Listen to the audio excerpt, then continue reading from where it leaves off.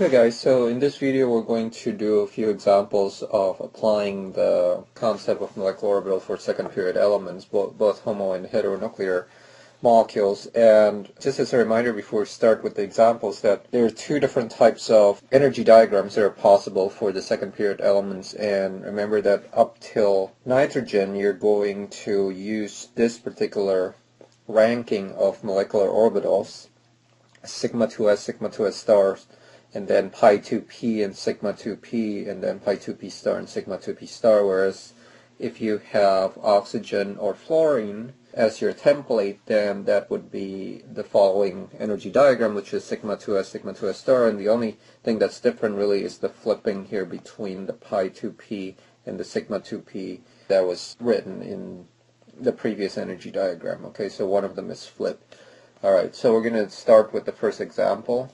And this is example 3 in your lecture slide, and it just says compare the molecules O2, O2 plus, and O2 minus, the molecular ions, and draw the MO energy diagram and electron configuration. Answer the following question: what's the bond order for each of the species, and then which molecule is predicted to have the strongest bond, which molecule is predicted to make diamagnetic. Okay, because they're all oxygen, then we're going to use the oxygen molecular orbital diagram. So I'm going to start it in the next slide. I'm going to use black color right here, O2, right? So we're going to have 3 of them. So O2 plus is our second one, and then O2 minus. Okay, now what you have to remember is you have to draw your energy diagram first. I'm going to do it right here. So remember that this is for oxygen. You're going to have the sigma first before the pi, and then you have the pi star, and then the sigma 2p star, right?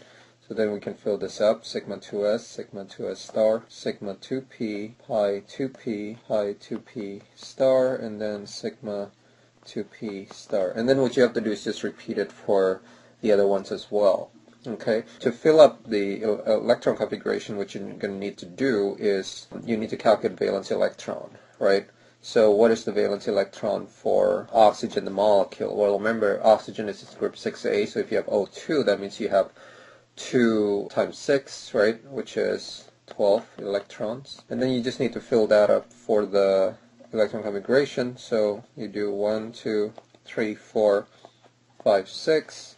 Now here's where it's important to notice that you now have a degenerate orbital, right, in the pi 2p. They have the same energy. So you're going to deal out the electron one at a time, just as Hund's rule tells you. So you got 1, 2, 3, 4, 5, 6, 7, 8, 9, 10, and then 11, 12. Okay? So that'll be the electron configuration for oxygen. Now, what you should do now is try to do the same thing for O2 plus and O2 minus. I'm going to just do it for you, but you should stop the video and really try to fill it up for yourself for both O2 plus and O2 minus. Okay, so if you go ahead and do that, you should get these results for O2 plus and O2 minus. You get valence being 11 for O2 plus and 13 for O2 minus, and then if you fill up the electron configuration, you get these results. Now we move on to our next question, which is what's the bond order for each one of them. Now, bond order calculation, you have to go back to one of the earlier videos that discuss bond order. And remember that it's just the number of electrons in the bonding molecular orbitals minus the number of electrons in the non-bonding molecular orbitals divided by 2. So what are the bonding molecular orbitals? Well, they are the ones without stars around them, right? So it's these guys, this, those are the bonding molecular orbitals. So if you look at calculation, you'll find that in the bonding molecular orbitals, you have 1, 2, 3, 4, 5, 6, 7, 8 minus the starred ones 4 divided by 2. So that gives you 2.0. And then for this one, I'm just going to mark the star right here. And then we have star and star. Okay. And so bond order right here would be 8 minus 3, okay, divided by 2, which gives us 2.5. And then lastly, the bond order for this one would just be, if you do the same calculation, you get 8 minus 5 divided by 2, which is 1.5. Okay, so then the next question you want to ask is which molecule is predicted to have the strongest bond. Remember that bond order is directly proportional to bond strength, so then the one that has the strongest bond would be O2 plus, because that has the largest bond order.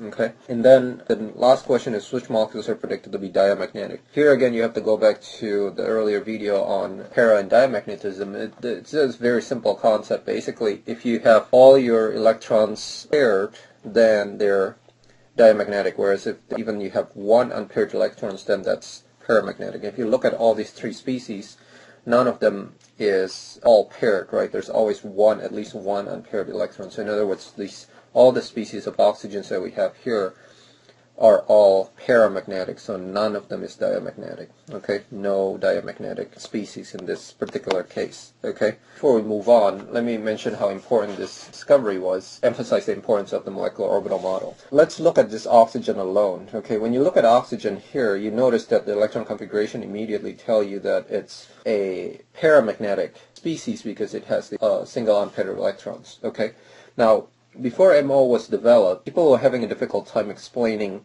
the property of oxygen. The reason being the following. If you try to draw a Lewis structure of oxygen, remember oxygen has 12 electrons, right? So a lot of times what people would do is draw oxygen as follows. The Lewis structure, which is fine. Here you have both of them satisfy the octet rule, and then you have two atoms with zero formal charges. So this looks like the greatest Lewis structure you can draw for oxygen. And of course what it tells you here is that oxygen has a double bond. It's a pretty strong bond. However, because all the electrons are paired, then oxygen is also predicted to be diamagnetic. Okay? Now, when you do experiments with oxygen, it turns out that people find experimentally that oxygen is actually paramagnetic. In other words, it has magnetic properties. And I'm going to show you a picture in the next slide, which shows you the paramagnetic nature of oxygen. So here what happens is you're pouring liquid oxygen through a pair of magnetic poles. Okay, so here's your magnetic pole, north and south. And if this liquid is diamagnetic, it's just going to run through this without actually being held by the magnet at all. However, when you look at oxygen, it's clear from this picture that the oxygen is actually being held and being stuck right there to the magnet. So in other words, the molecules of the oxygen can be attracted to the magnets, and that's what we call a paramagnetic behavior. Now, like I said, with the Lewis structure alone, you wouldn't be able to predict that because all the Lewis structure will indicate is just it's a diamagnetic molecule. Okay. Now, some people try to draw oxygen a different way, where they say, well, we can try to draw oxygen with single electrons using Lewis structure, and this is what they did. They move each of these pair of electrons to each of the oxygen atoms, so then they end up with drawings that look like this. Okay. One electron on each oxygen, which then would say that because these are unpaired electrons, they would be paramagnetic. But you see what the problem with this is that now the bond becomes a single bond, which means that it's a weaker bond. But we know in experiment that oxygen is both paramagnetic and has a strong bond. So what I'm trying to tell you here is that with Lewis structure you can get to either one of the experimental observations, but you can't explain both of them. Now, molecular orbital easily explain both of them because first off, the electron configuration shows that it's paramagnetic, and secondly, the bond order is actually a relatively large bond order, 2.0, which implies that it's a fairly strong bond, right? So that's one of the really important discoveries of the molecular orbital model. So the last question we want to do is example 4 in your lecture slide. We have an example using heteronuclear diatomic molecules. So in this case, we're supposed to work with NO plus and NO minus ions, and we can even do this with NO as well to complete the picture here. So we got NO, NO plus, and NO minus. Remember, NO was one of the issues that we have initially with the Lewis model because it has an odd number of electrons, but as you can see in this, using the MO model, we don't really have an issue with odd number of electrons. Okay, so the question is the same, which is that what is the magnetic property and compare the bond strengths. Okay, so we'll just go ahead and do this for all three of them. So I'm going to draw the three panel again. So we have NO to do, and then NO plus, and then NO minus. Okay. Now again, the first thing you want to figure out is just valence before you start drawing the energy diagram. So NO is 11, NO plus would then be 10, and then NO minus would then be 12. Okay. Now let's think about what energy diagram to draw. Remember what I said in the previous video is if you have a heteronuclear diatomic molecules, you have to be given this information as far as which particular energy diagram template to use. Now in this case it tells you to use the energy diagram that's similar to N2, so then we would have to draw the N2 energy diagram, which remember is just 1, 2, but then instead of sigma you have pi first and then sigma and then pi and then sigma. So you got sigma 2s star, pi 2p, sigma 2p, pi 2p star, and sigma 2p star. Okay. Once you know the electron the energy diagram, then the rest of it is just filling this up with electrons. So you're going to do 1, 2, 3, 4, 5, 6, 7, 8, 9, 10, 11. Okay, and then you can go ahead and do it for the other ions as well. I'm going to do this right now, and you can stop the video, fill it out, and then compare it to my answer. So if you do it for both of these ions, you should get the following answer.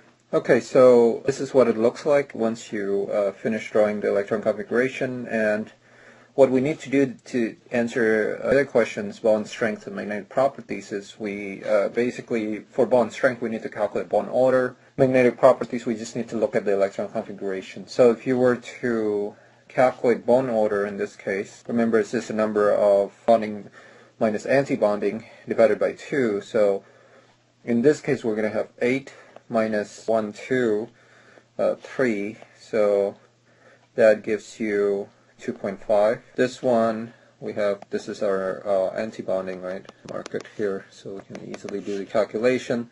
Bond order here is going to be 8 minus 2 divided by 2, which is 3. And then this one would be 8 minus 4 over 2, which is 2.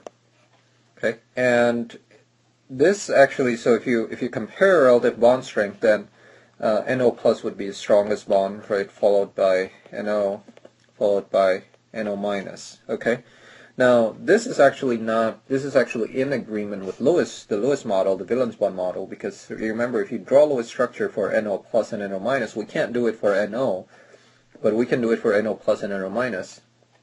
It turns out that you would have this, for NO minus you would have this structure, whereas for NO plus you have this structure. Okay, so even if you draw a Lewis structure, it indicates that NO plus is going to be a stronger bond because it's triple bond versus a double bond.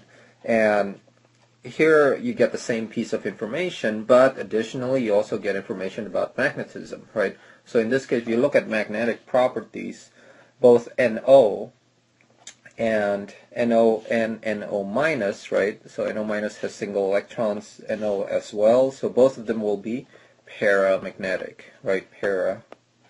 And then this guy here, NO plus, because all of the electrons are paired, then it's going to be diamagnetic. Okay? Alright.